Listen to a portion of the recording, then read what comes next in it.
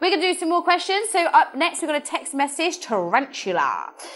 For the Gorge Inbaal. I messaged a cutie on a dating site. Do you see him replying? Thanks, glad to see you back. Kitty Power. Thank you, Kitty Power. That was very kind. Let's have a look whether there's a reply or not. And then I think it'll be worth having a look at kind of the general situation for you and the site, because a very important thing when dating on a site...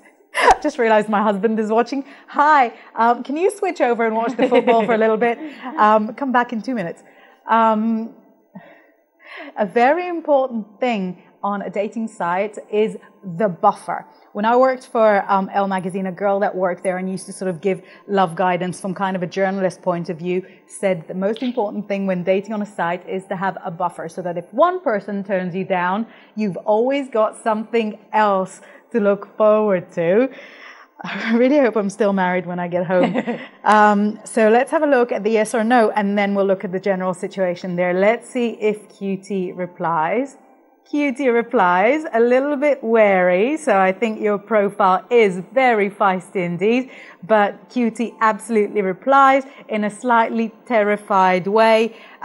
No bad thing when starting to date. I find fear a very helpful emotion at the start of a relationship, and indeed as it carries on. Let's have a look at one card for your general dating site situation. Fantastic. You are free as a bird. You're such an open-minded person, and you are happy to talk to someone from any background, of any career. You are there for the experience and how much fun it is. You love people, and there is no way you can fail because your expectations are nil. Your expectations are whatever happens, happens.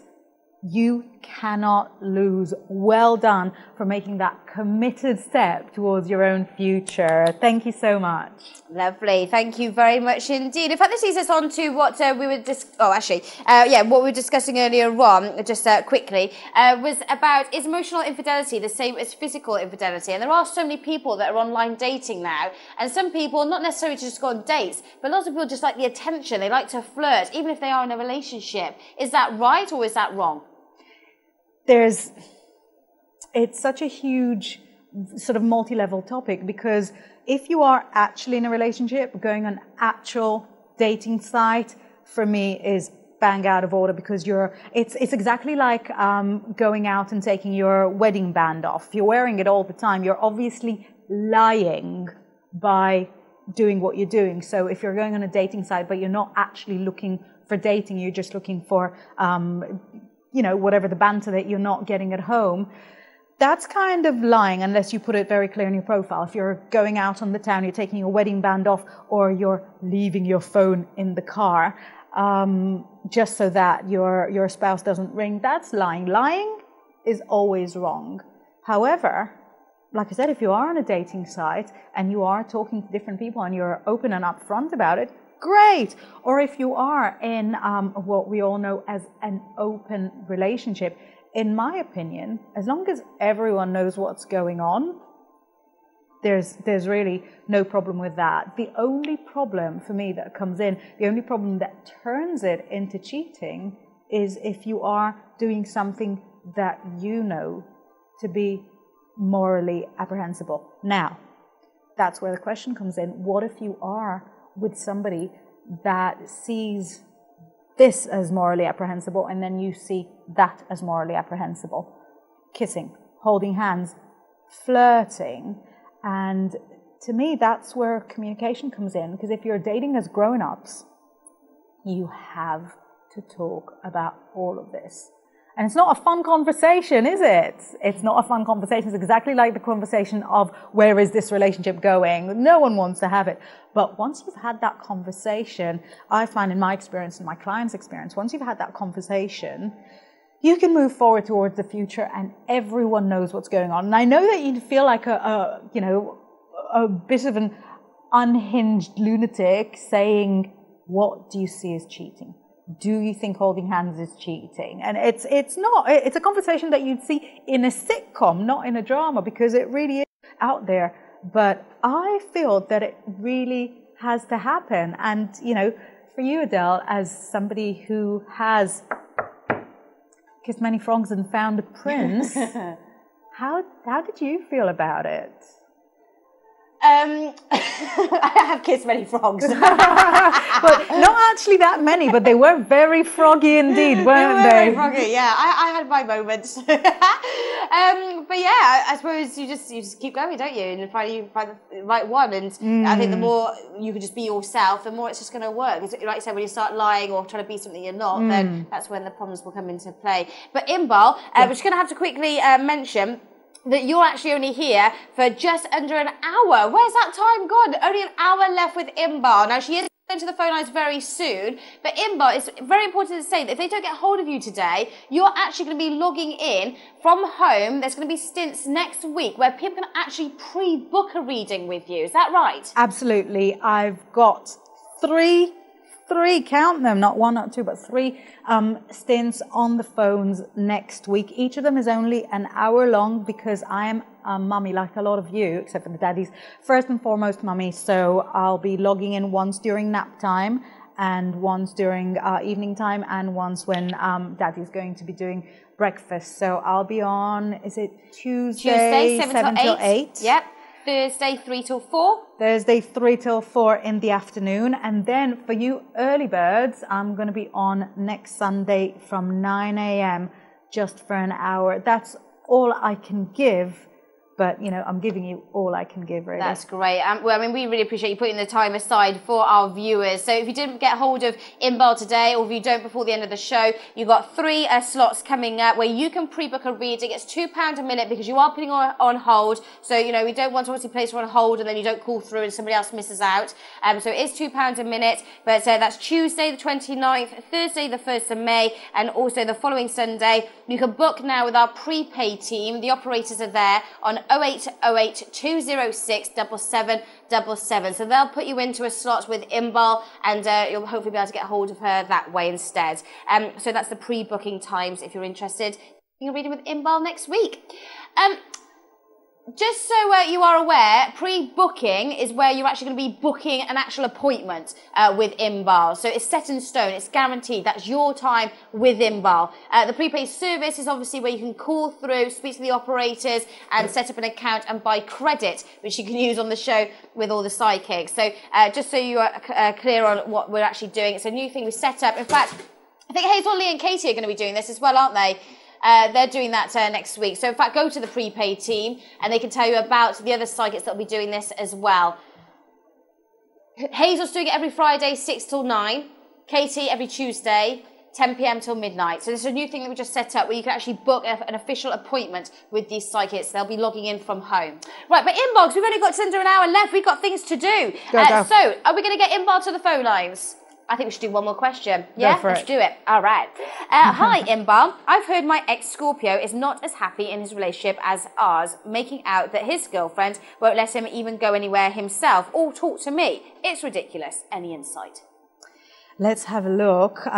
This is something that's a lot more common than you think, isn't it? A current partner not allowing any contact with the ex, sometimes for good reason, sometimes for no reason at all. Is it true or not? So true. But do you know what? This isn't because she fears there's any romantic thing between the two of you. That's not why.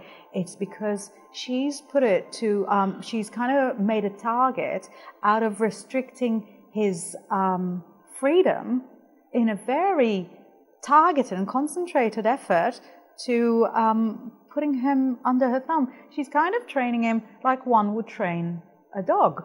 The more I look at this, the more offensive it becomes. The cards that are coming up is showing the Knight of Cups, which is the knight in shining armor, but that's what she is not concerned about. So she's not concerned that he still loves you, you still love him, or anything like that. But she's caught him, I'm picking up, she's caught him not cheating, but kind of doing very minor white lies here and there. And on a completely another time, we can go into the pros and cons of those white lies and how silly they are. She wants to make sure that she's limiting him, that he always consults with her, and she's slowly chipping away at his confidence and making him a bit more friendless is kind of her method. In my culture, we have a saying, don't put your healthy head in a sick bed. I don't know if there is something equivalent in English, but I would really, really feel that the less you think about it, the better. Because if he's really listening to her, she's turning him into someone that he isn't, into someone that you don't really know. Very bizarre, dodgy situation, isn't it? Okay, thank you very much indeed. Right, well, we're going to be getting Inbaal to the phone lines now, take some more private readings. We've spoken to loads of regulars already on the show, but new viewers, we'd love to hear from you today. Oh, we did promise we'd talk about Big Brother's Little Brother, because you were involved with that. So just quickly tell us a little bit about what you experienced as a psychic on there. I was involved with Big Brother actually several times. The time that I was involved with Big Brother's Little Brother, it was actually sort of going over to the studio and doing what they termed eviction prediction and having a little psychic look at who's going to be leaving the house that time. And they pitted kind of 3 psychics and 2 huge names. It was really the very start of my career. So I was like, you know, the one that got in just for looking cute on camera rather than sort of having a huge profile. The other 2 psychics had a huge profile. They were hugely important. I came in and I was like, can I have my picture taken with you? And I beat them both. And hi guys, if you're seeing me, and yay me. And we also got pitted up, just to, you know, put me in perspective, got pitted up against a pensioner who used to watch Big Brother all the time, and she got every single eviction right. So, which I didn't. There was one person that I said would get evicted, and that week he didn't, but he got sent to South Africa, which I think is, you know, several steps above getting evicted. But then the following year, I had to do photograph readings. I'm going to call them photograph readings, because I'm not sure if we can talk about the actual things I was meant to read, in News of the World. And then the year after that, I had to do Big Brother readings for Sneak magazine and seeing how the careers are going to go for people after they leave the show. For me, this is, you know, a really fantastic light relief, because it shows you that you can really sort of touch on everything with everyone. Those people are real people too, and just because they're on the telly and just because they've got, you know, a reality show profile and so on, doesn't make them any less real than yourself. And they've got really the same problems, don't they? Absolutely, don't we all? Well, there you go. So a bit of background on Inbaal and some of the work that she's done previously.